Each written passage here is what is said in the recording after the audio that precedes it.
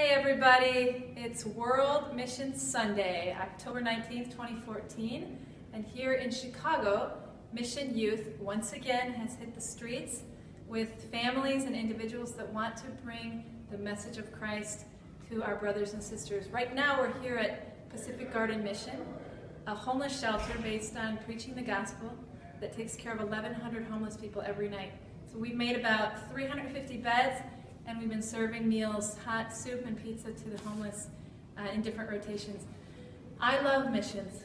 I think I'm an addict. I really can't get enough of the experience of taking the love of Jesus that I've been given freely out into the streets, like John Paul II told us back in Denver in 1993. I was actually there when he said, young people, do not be afraid to go out into the streets and public places and proclaim Christ, even from the rooftops.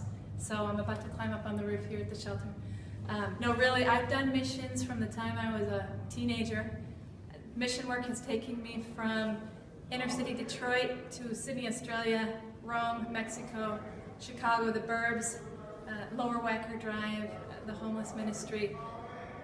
Very different places, but always the same experience of incredible joy and deep fulfillment, knowing that the gift of God's love that I've been giving, I'm just trying to pass it on, and I see it's like lighting a candle. It's just incredible the way the light and the warmth of God's love spreads throughout cities and communities and entire worlds. So I love doing missions.